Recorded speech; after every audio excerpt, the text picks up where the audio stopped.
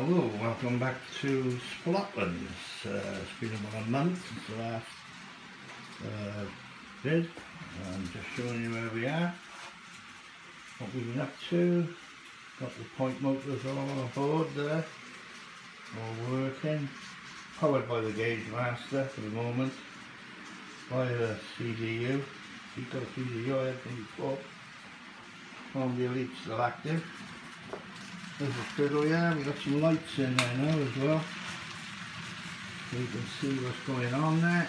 There's a warship running around.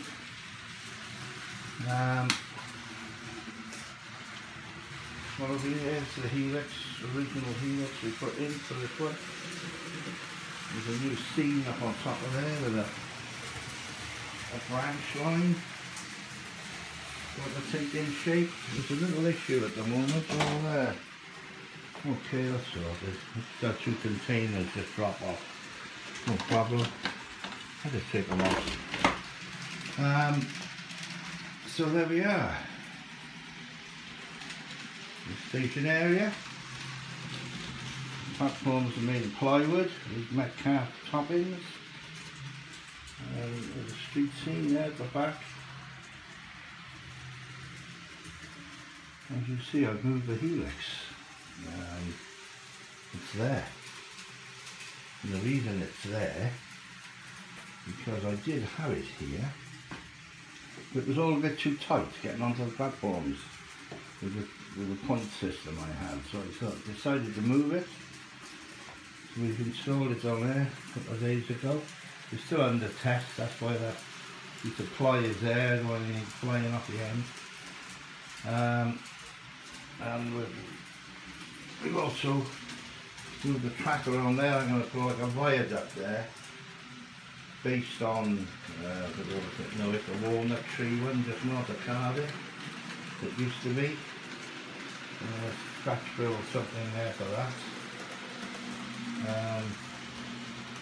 It's going to be a sort of a rock scene there with a road coming across at that level, disappearing into there somewhere. There's a new point being put there. I'm going to run the TMD in this area. As you can see, this will be TMD, subsidings, etc. I'm just happy with it all running, to be honest. It's still early days. I've got a couple of issues with the containers. They're not the best of container flats. They're the old type. You can see there, there's a little muck on that one. That's what's obviously caused that issue. It's not a worry, it happens. So there we are. So let's have a little look and I'll explain to you what I've been up to. A couple of trains running. What I'm going to do on the other helix, I'm going to do like I've done here. I'm going to have a raised section on top of this here, so that can be done with some sort of scenic town scene or village or whatever. I could change this train over a minute. I could change this 25 over and just stick the 37 on. These, obviously there's no point motors up here yet, but there will be. I'll explain all that to you in a moment. I'm still getting used to the 4-wheel controller, to be honest. It's a bit fiddly, but we'll get there.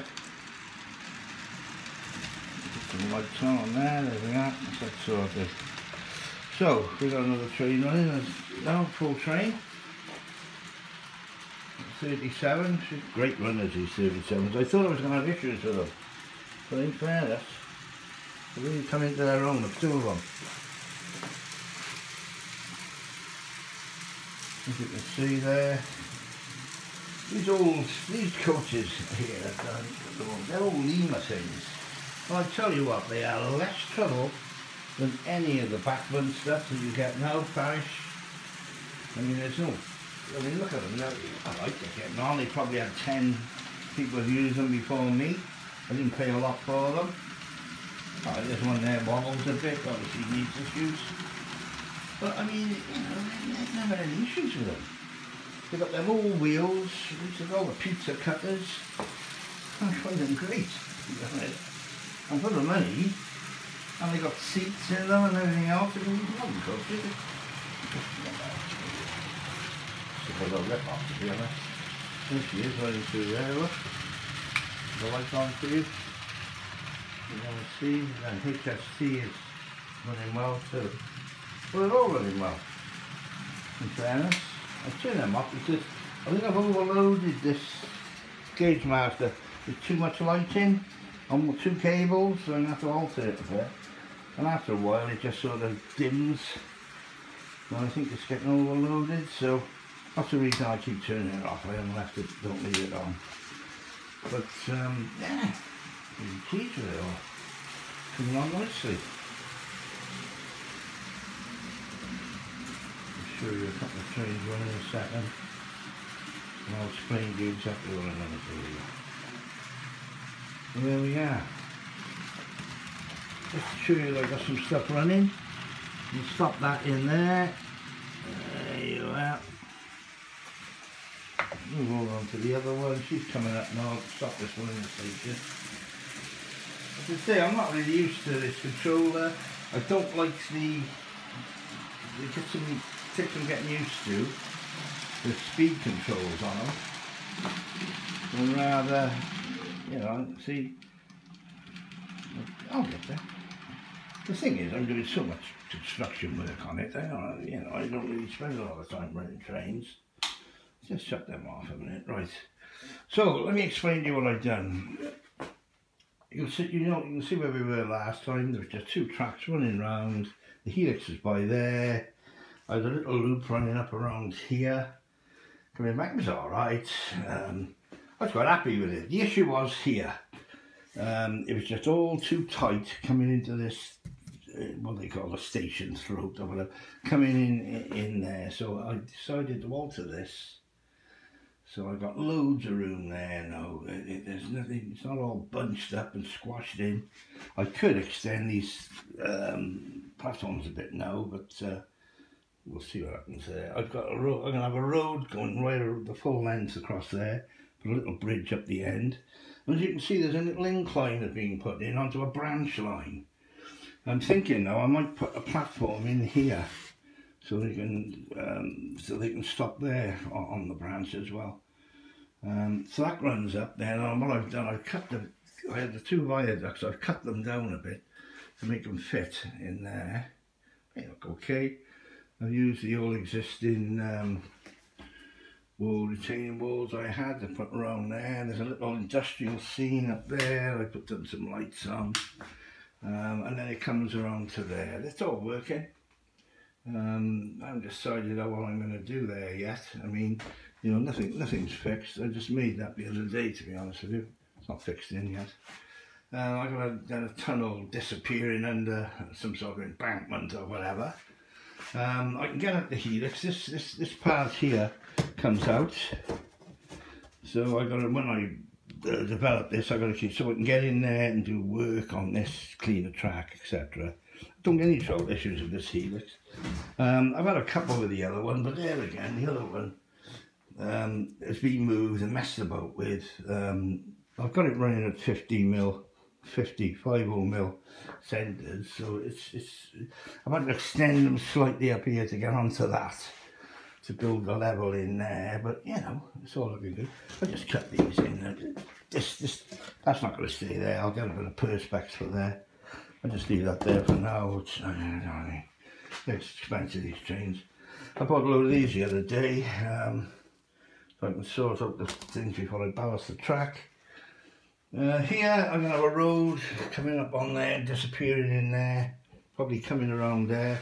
I've also manufactured another thing that comes across here, so there'll be tunnel mouths there, and this TMD yard will come in here with a series of point work running into there. I'll probably get a modern shed to go with this older type version to go there. That's not staying there, that's a bus station. And there's going to be some what you call in there. Yeah. So The points under here, I give them a good clean after, and they seem to be working okay. Seem to be working alright now. There's a new one there. I did get a new one for there. I haven't put it in yet. Should have put it in the other day really. But as you can see, it's all sorted in there. Everything seems to run okay. All this is working. All that works fine. So everything's working fine really. Where are we going to go from here? Right. We've obviously got tunnel modes to put in there. There's a road going to come off here, down here, and then it's going to come all the way around. It'll probably dive down onto the next level, come around there, all the way around, all the way around. I might even run a little return road back down to this level. There's a board going to go on top of here, and that's going to be developed similar to the one across the other side. I only did this yesterday, so I've slipped a bit of sky in. This is all loose, it'll all come out at the moment. What I'm thinking of doing is building these columns here and brick papering them and doing them the same. Look at that, that's just all so very good. There's going to be a buttress going there and one the other end, so there's only going to be 3 columns. And I say I'm going to base it loosely on the one that there's a Taps Well, which was demolished. I can remember it when I first started work. I used to work up by there. Very impressive. It's 120 feet high. It's got like lattice girders underneath, metal lattice girders, and red brickwork. It was demolished in 1969, I think. It's part of the old Barry Railway, which closed in 1964. Beaching and all that. So that's where we are now. As you can see, I've just plonked these on. There's lights got to be put in there. Retaining walls put along here. What else is there? I'm not sure whether these, I bought these the other day. They're a bit modern really for what I've got, so I don't know, I might sell them back on or something. Because as you can see, most of my stock is from the 60s, 70s. I bought this logo last week, lovely little runner, this 24, beautiful. I've only run it a couple of times, but she runs nice. I was going to put a container yard there. Idea is that the train drives in here, comes up here and then it will reverse its loads back into here, or it could be oil tanks going there. Not sure. There'll be a little bit of rural aspect over there, rural wise, probably along here. All this will be like ruralised with a big rock. I might have to extend this out a bit here. I think it's a bit tight, it's not going to look right, so I might have to move that up there to get like a rock effect, which you got in Taps Well. There's a massive gorge there. So basically, it should look pretty much like it, if I can build the thing, obviously. And then, see, as you can see, what I did do on the other layout, I had all this fitted in, up on top of here. I had this line here that the 24s and the containers are sat in. I had this on an incline.